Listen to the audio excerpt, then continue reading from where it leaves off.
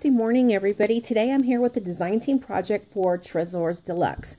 And this might be a little bit hard to show, so I'm going to do my best. It's kind of a white and ivory project, so I didn't want to have my whole background as white. But I'm going to show you first some of the laces that I used. And this is always a favorite, and my project is kind of a Valentine's project. So I love this and how it looks like hearts. So I used that, and I used this gorgeous, one of my favorites, and you can cut this apart and use it like an applique really easily. So I used that one.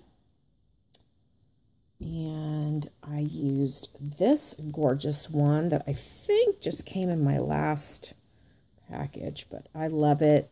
The little bows at the top. And this also can be cut apart and used as appliques, and it's just gorgeous.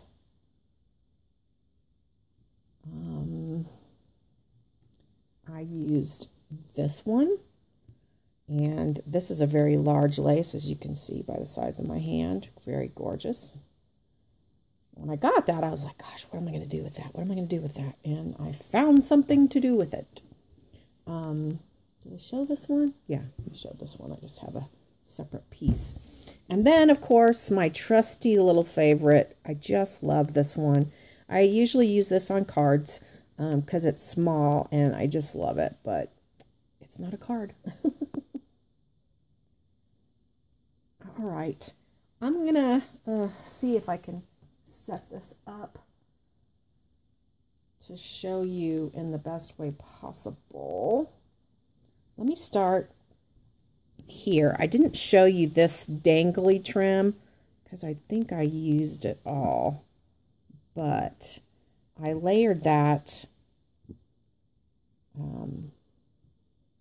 I layered 2 layers of that underneath because it was just one dangle. And then I layered the other one.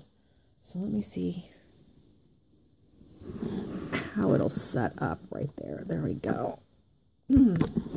It is a Valentine wreath. And I used so much Tresors stuff on this. It's just crazy. The first thing I did, and it's kind of funny, I actually, this fabric that I use for my, like my tablecloth when I do share a project, I actually have 2 pieces of this. And I cut several strips of this, and I put it around my wreath, which is a styrofoam. It was just a green styrofoam wreath. So I did that, and then I had, you can kind of see some pink in there. And what I did was I just had some pink ribbon, some wide, like 3-inch ribbon in my stash, and then I wrapped it around there. Then I started layering my Tresors goodies. And one of the things I don't have to show you is the bottom lace. And it's a white lace that has roses. You can kind of see it under here. But yeah, then I layered that, and then because I wanted it pink and white and ivory, and so then I got out my ivory laces, and I did all the layering at the bottom, which was going to be the dangles, and then I picked this trim right here with the bows at the top. And like I said, you could cut those out like an applique. And I layered those on both sides. It's very symmetrical. Up here are the heart, is the heart lace. So there's 3 pieces of that. And I had this heart in my stash. And it's just a plain and simple kind of a burlappy almost, like a, I don't know how to describe it, but kind of burlappy, puffy heart that I had picked up somewhere a long time ago. And I had been gifted this heart, and I kind of wanted to use it in the middle, but I didn't have the heart. Get it? I didn't have the heart.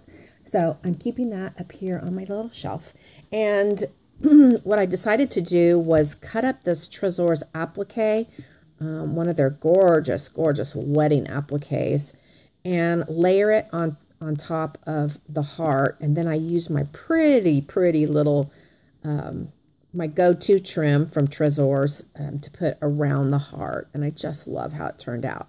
Then I had this gorgeous, gorgeous stick pin, or not stick pin, brooch from Tresors. And I thought, you know, I was going to put it down here, and I was going to put it up there. And then I was like, no, I'm going to put it on the heart.